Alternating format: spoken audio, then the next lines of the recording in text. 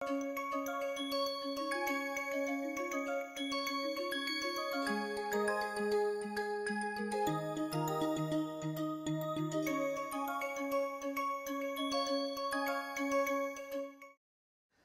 let us recall we had started looking at what are called compact subsets of the real line. So, compact sets. So, a subset A of R n we said is compact if every sequence x n in A has a subsequence convergent in A.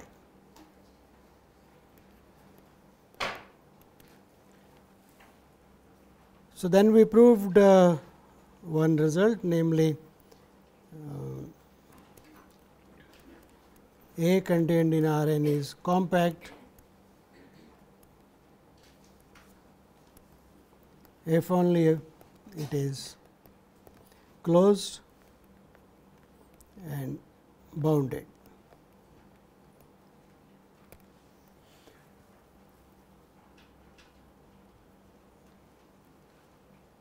We were looking at another way of describing compactness. So, we define A is a subset of R n, a family of sets,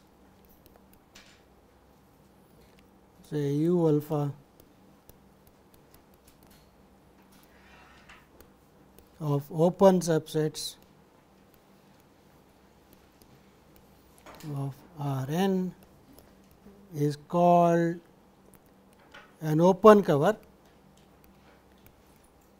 We say it is an open cover if A is contained in the union, it covers it in sense.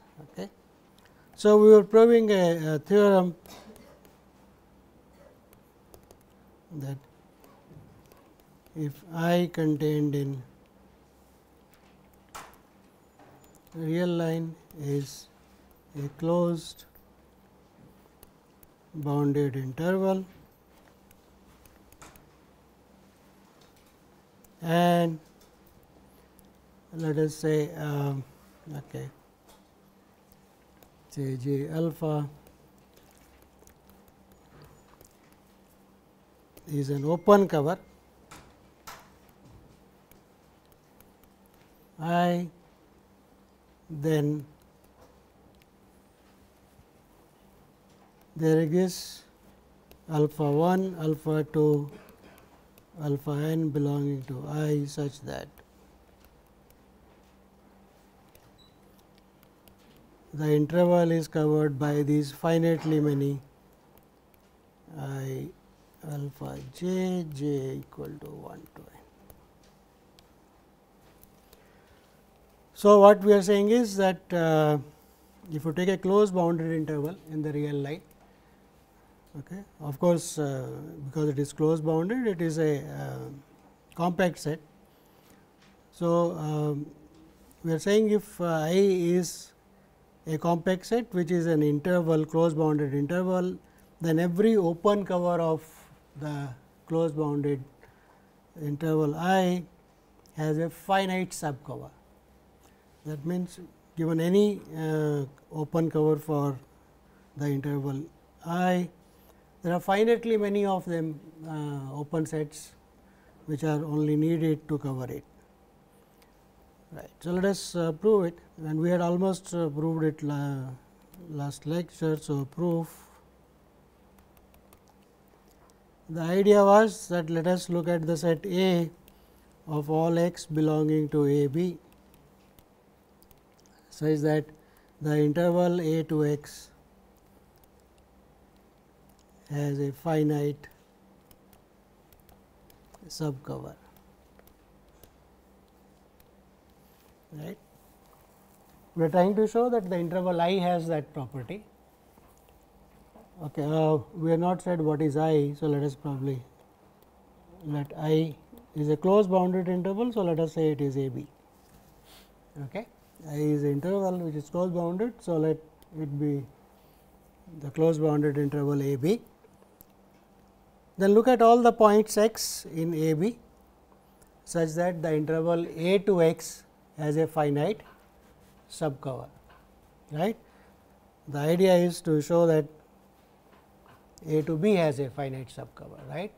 So, let us look at note we proved last time that the set A is not empty, because the point A belongs to A. A is bounded because it is inside the closed interval, it is a subset of A b. So, implies by the LUB property that alpha equal to least upper bound of A exists, right. So, least upper bound of the set A exists. So, we observe that because the set A is inside A b, alpha is between A and B.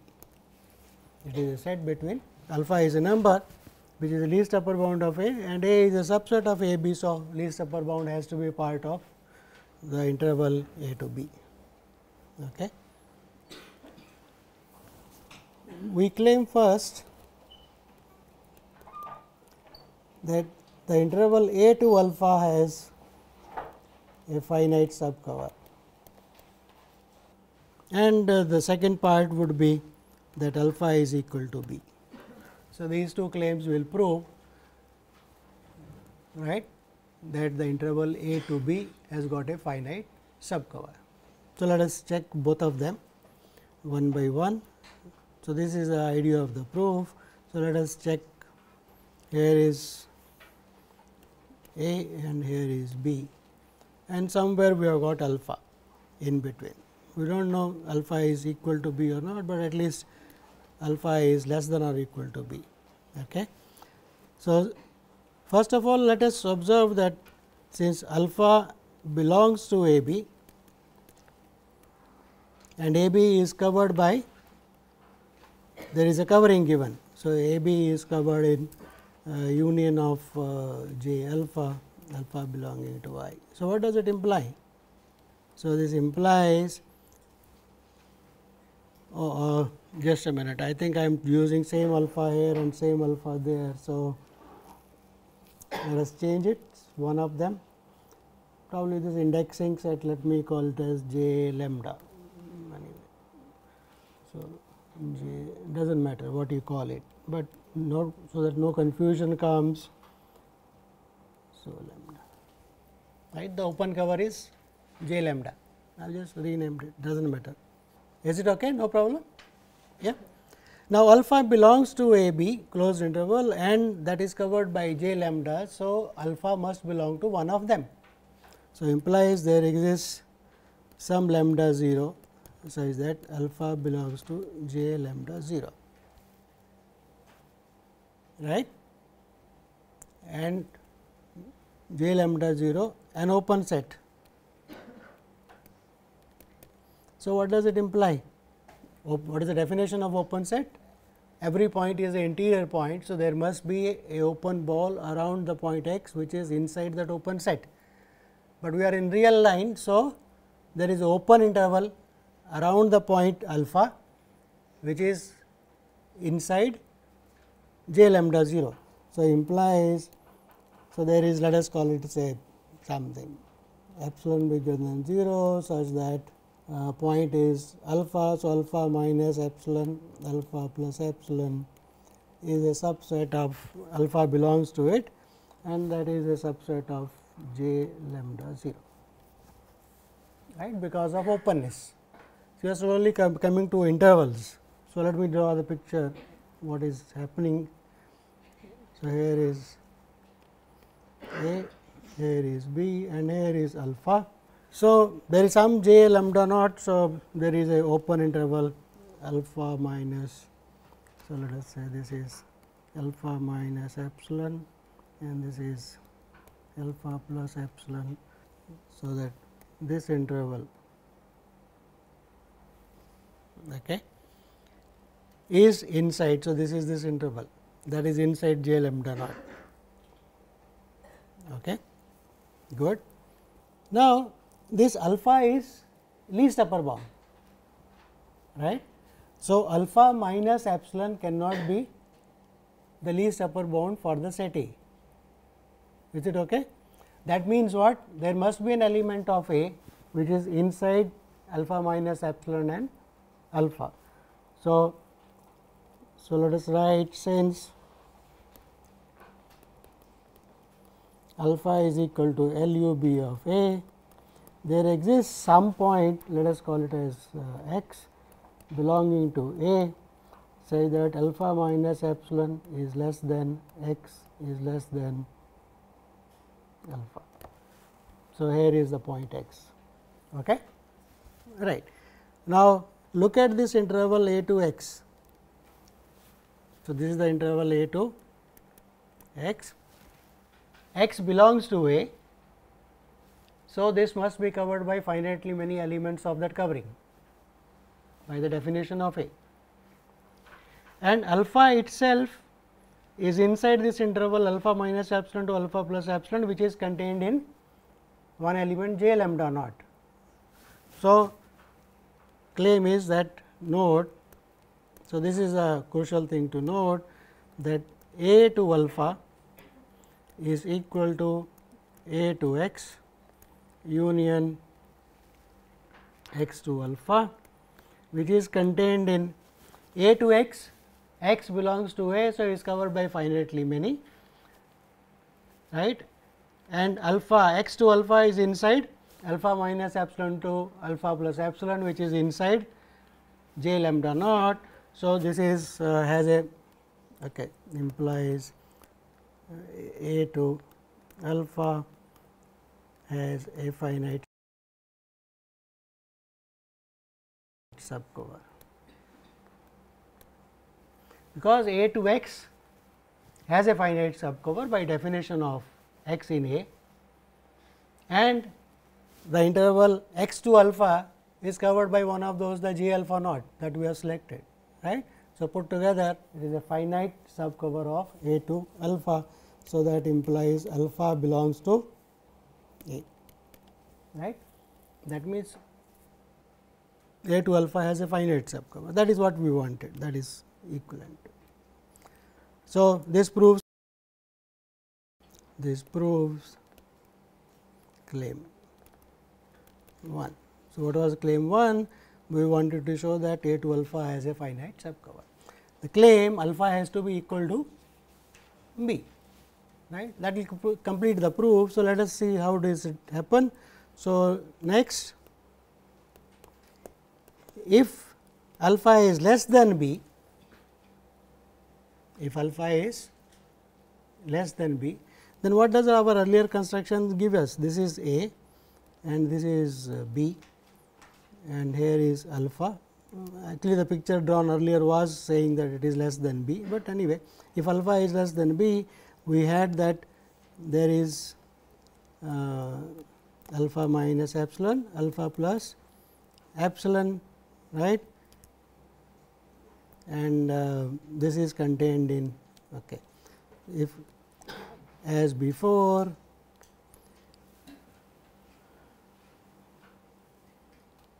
A less than alpha minus epsilon less than alpha plus epsilon less than, we can choose less than B, right. That earlier picture I am continuing. We know A to alpha is covered by finitely many, but alpha to alpha plus epsilon, right, there must be some element in it, right.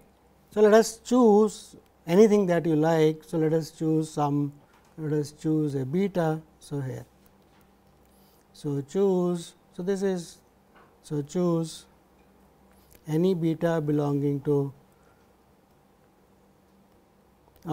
any beta belonging to alpha plus epsilon less than B, alpha plus epsilon, anyway that is less than B, that we have already. So, that is a crucial thing. Choose any point beta. Where does beta belong? Beta belongs to alpha minus epsilon to alpha plus epsilon, and that is containing G alpha naught, right, alpha minus epsilon to alpha, because the point alpha was inside an open interval or open set G alpha naught. So, there must be an open interval, that is how we had constructed it. And now, we are saying on the right side of alpha pick up any point beta, right. Now, A to alpha is covered by finitely many, and alpha to beta is inside this open interval, which is inside J alpha naught. So, what does it say? That A to beta is also covered by finitely many. Is that okay? So, implies A to beta has a finite subcover. Is that okay for everybody? Because A to alpha we have already shown has a finite subcover, and beta belongs to this interval alpha minus epsilon to alpha plus epsilon. Okay. So, it belongs to this, and that is inside J alpha naught. So, if I put together these this one element J alpha naught in the covering and covering of A to alpha, then I get a new covering which is finite for A to beta. But what does it imply? Implies beta bigger than alpha and beta belongs to A. A to beta has a cover, finite subcover, and beta is strictly bigger.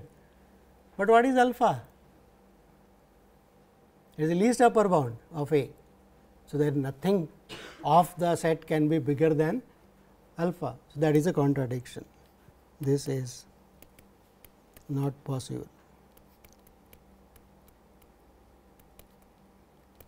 So, what is our assumption? Our assumption was that alpha is less than b, that is giving us a contradiction.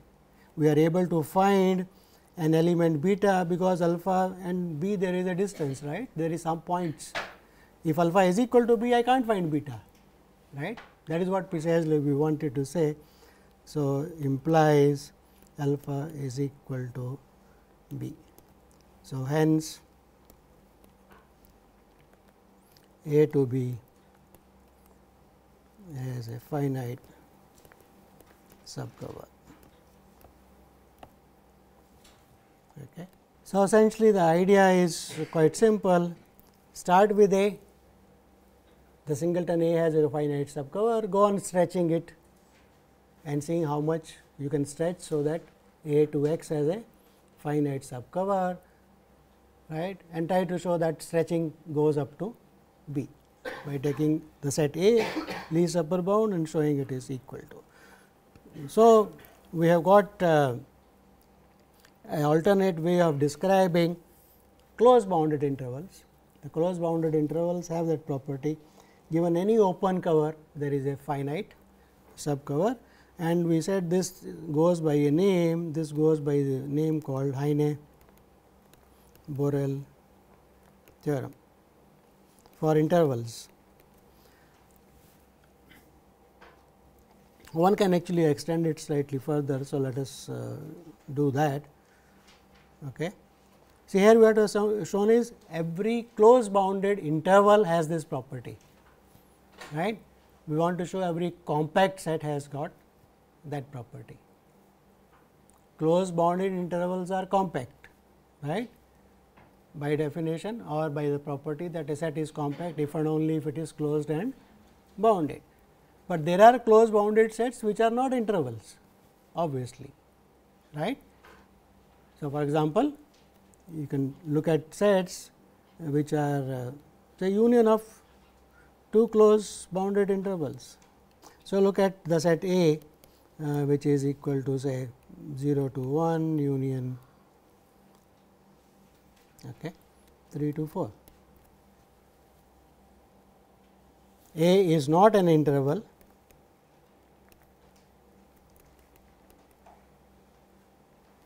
it is not an interval, right, but A is it a closed set?